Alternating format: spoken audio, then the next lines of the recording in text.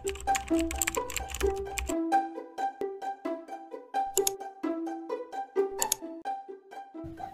day, guys. Today, we will discuss the topic titled Felix Bernstein, Expedition Through Set Theory. It is about the journey of our chosen mathematician in set theory, named Felix Bernstein. The study will highlight on Bernstein's contribution on set theory.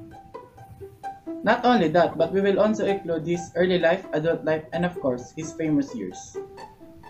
Well, before we start, take note of our objectives. First, to describe the expedition of Felix Bernstein in the field of set theory. Second, to understand more of his contributions. Third and lastly, to prove that he played a key influence in set theory. So, let's begin. First of all, almost all of students nowadays are not familiar with the mathematicians that contributed to build the theories that we are using now, especially the mathematician and statistician named Felix Bernstein, who established the well-known Equivalent Theorem with Ernest Schroeder and published an article named Transfinite Ordinal Numbers by Cantor, which is now very useful in our generation. So hello guys, let me tell you something about the life of Felix Bernstein. First of all, he was born on the 24th of February 1878 in Halle, Germany, and his name was given to him by his mother after a musician named Felix Mendelssohn. And his first love was sculpting and painting. Then, his father Julius Bernstein was a friend of the well-known mathematician named Georg Cantor that influenced him to be a mathematician. In his adult life, Bernstein started to study about physiology with his father as his instructor. But after some years, he became a professor of mathematical statistics University in Göttingen, proceeded his role to the government as a commissioner of finance, became a full professor and established the Institution of Mathematical Statistics, and then appointed to be the chief of office of Rationing Statistical Section in Berlin.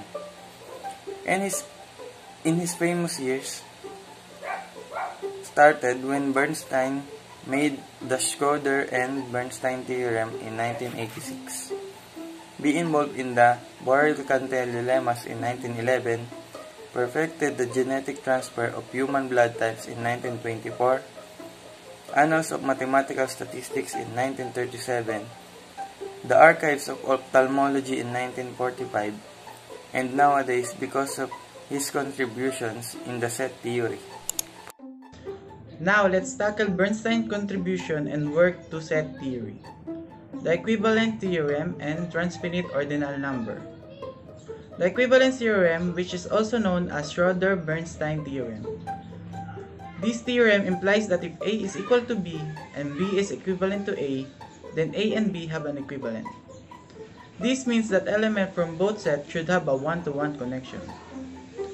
The term one-to-one connection refers to the fact that for every element in set A, there is an equal number of elements in set B until the set are maximized. And now, the transfinite ordinal number. It is based on the concept of a well-ordered set because every element will be arranged into a definite order. Georg Cantor was the one who discovered this theorem, but Bernstein was the one who helped him by giving an essential proof that changes the theory.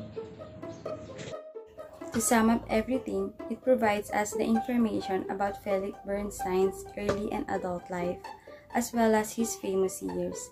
This just also proves that his contribution in set theory has a big impact in this field. Bernstein was famous in the world of mathematics. Because of his works, he shows that his proof was reliable, that even other mathematicians were impressed. It is shown that Bernstein's importance in the field of set theory has been established. Wow! Bernstein really had a great expedition. He undoubtedly had a great contribution in the world of mathematics, especially in the field of set theory. The story of his life on how he became a great mathematician still amazes me. That's it for today, guys. We did great. Until next time, bye. Bye! Bye!